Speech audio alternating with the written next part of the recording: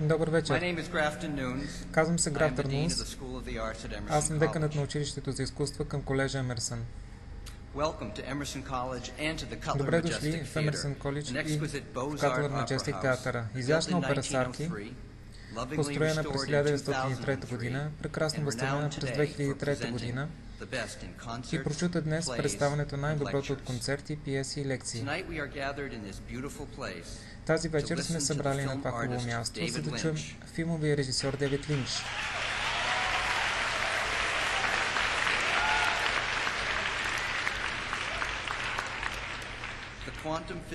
Квантовия физик доктор Джон Хегелин и невролога доктор Фред Травис.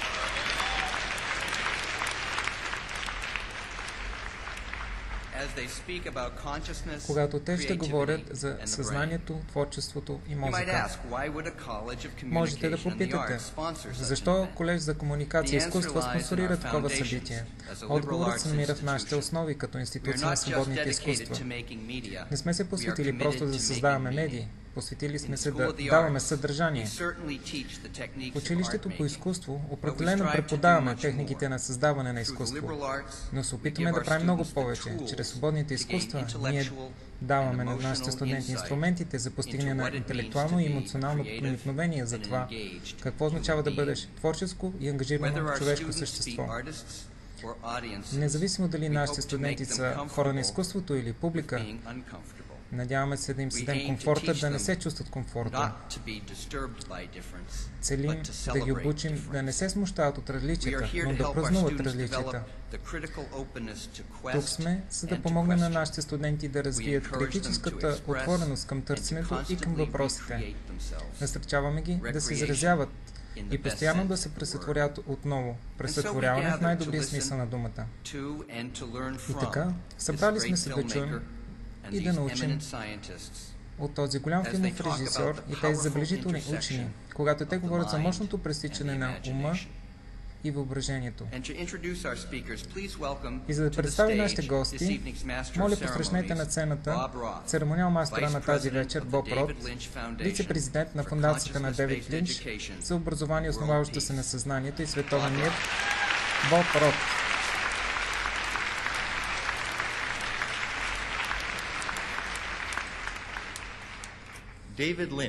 Дейвид Линч е един от най-творческите и очарователни хора на изкуството в нашето време. Дейвид е режисьора на Гумена глава, Човекът слон, Синьо кадифе, Твин Пикс, Диво сърце, Изгубената магистрала, Проста история и Мълхоланд драйв. В момента той режисира новия си филм Вътрешна империя.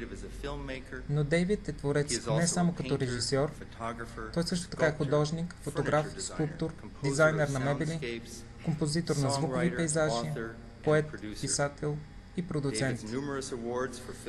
Многобройните награди на Дейвид за режисура включват академични номинации за награди за най-добър режисьор за филмите Мълхоланд драйв, Синьо кадифе, Човекът слон, най-добър режисьор за Мълхоланд драйв на Международния филмов фестивал в Кан и Асоциацията на филмовите критици в Лос-Анджелес, а миналата година английският вестник Гардиан нарече Дейвид най-добрият филмов режисьор в света за последните 40 години.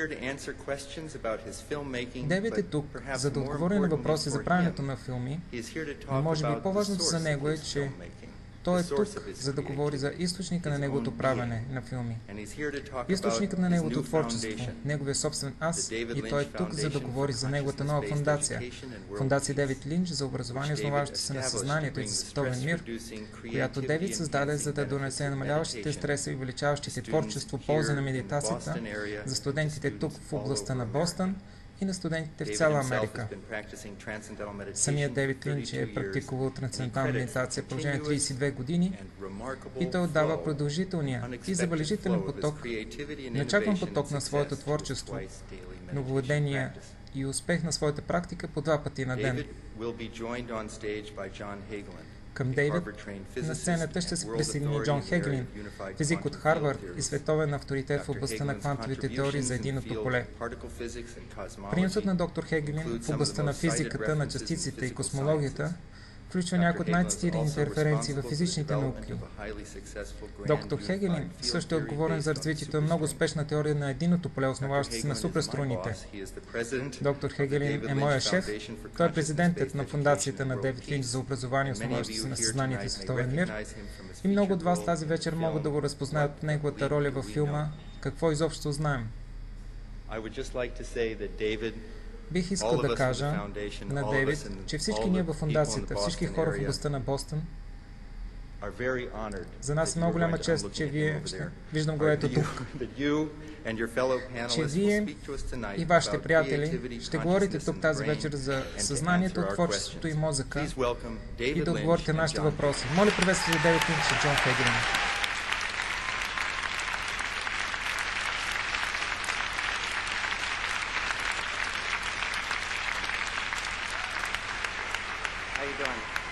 Как сте?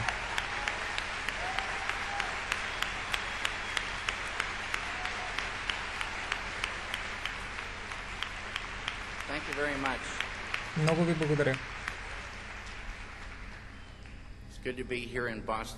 Хубаво е да бъда тук в Бостън и много ви благодаря, че дойдохте тук тази вечер.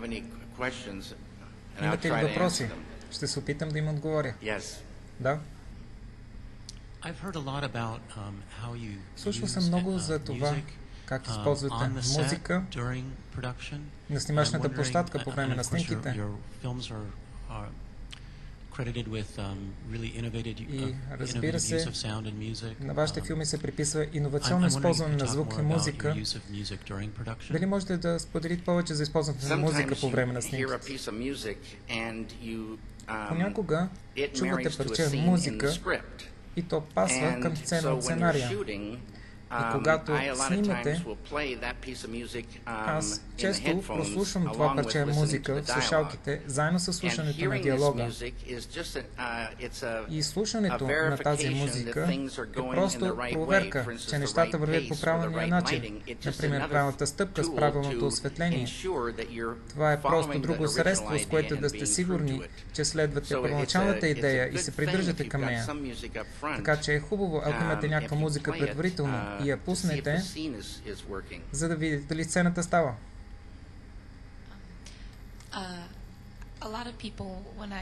Много хора, когато говоря за вашите филми с други хора, често казват нещо сорта «Не го разбирам». След това не иска да говорят повече за това.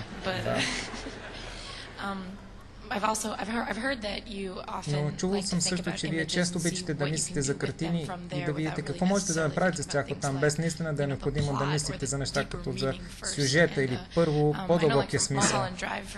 Знам от Mulholland Drive, например, чух, че всъщност първоначално е бил замислен като нещо като Twin Peaks. Трябвало да бъде TV сериал, но по-късно е бил променен. Било е ясно, че това няма да стане. Ситуация като тази, или в история, която започва някъде, а трябва да бъде филм преди всичко, как се отнасяте към идеята, че това няма смисъл и че хората не разбират това, което вие мислите за това? И какво бихте казали на другите хора, които може би обичат да правят неща, които за другите са неразбираеми? Мисля, че аз обичам идеи, обичам история, която има някаква конкретна структура, но също така съдържа абстракции. Животът е пълен с абстракции. И начинът, по който избираме езито или тората, е чрез интуицията. И така, хората свикват с филми, които обясняват себе си 100%. И те просто изключват това хубаво нещо, интуицията, когато гледат филм, който има абстракции. А други хора от своя страна обичат тези абстракции. И им дава пространство да мечтаят. Абстракцията за мен е нещо, което киното може да каже.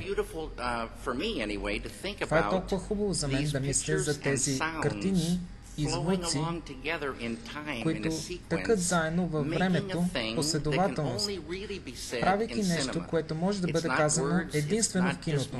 Това не са думи, не е просто музика. Това са един куп неща, които се събират заедно, правейки нещо, което не е съществувало преди. И това е, което наистина обичам в киното. И после, да говоря на въпроса ви малко по-подробно, зависи от хората да намерят своята собствена интерпретация. Няма значение какво аз мисля. Всяка сцена, независимо каква е, дори ако всички сцени от филми са абсолютно едни и същи, но няма две сцени, които да са абсолютно едни и същи, това са гледащия и картината и звука. И това прави един кръг, който върви по този начин. Просто го чувствате и мислите. Това е вид интуиция, емоция, мисъл заедно. И го правите да има смисъл за вас. Благодаря. Благодаря ви. Здравейте, как сте? Аз съм добре, а вие как сте? Много добре. Добре. Гумена глава е един от най-впечатляващите филми, които някога съм виждал и мисля, че много хора биха се съгласили. И в него има много митология, така да се каже, заобикаляща професионалиста, който е използван за бебето в този филм. Чудах се дали можете да обясните за това, ако изобщо имате желание. Никога не говори за бебето. Добре. Мога ли да задам друг въпрос тогава? Разбира се.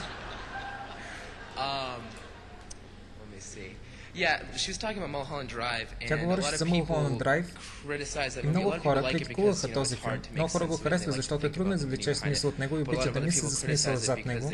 Но много други хора го критикуват, защото те казват, че трябва да бъде 2 часа полет за филма, а края, който е толкова различен до останалата част на филма, изглежда сякаш е прикрепен в последната минута, така че прави всичко останало сън. Много хора мислят, че това е... Той не е могъл да направи сериал, затова е станало неразбираем. Какво бихте казали за това? Бих казал, че това са балони. Ясно. Много благодаря.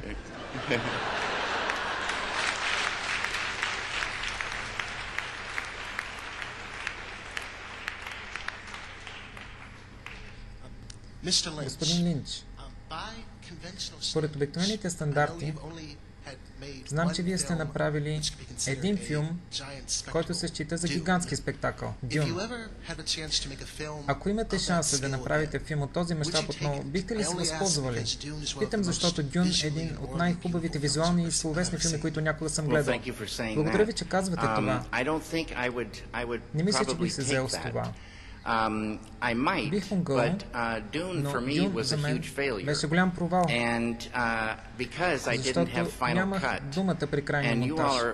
А вие всички сте студенти по филмово изкуство, така че просто е въпрос на здрав разум, ние като режисьори да имаме правото на крайния монтаж. И в същото време, това е последното нещо, което студията бих позволили, и това е много тъжно.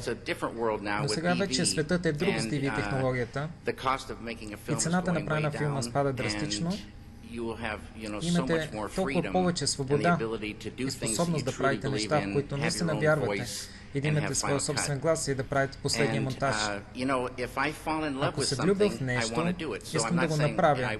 Така че не мога да кажа, че никой няма да направя голям спектакъл отново, но тази идея не е твърде приемлива за мен точно сега. Благодаря ви. Знам, че този въпрос няма да бъде интересен за никого, освен за мен, така че се извинявам предварително за това, но обещах да го задам от името на баща ми. Знам, че често сте посещавали ресторанта Bob's Big Boy, да. И въпрос от 2 части. Първо, коя година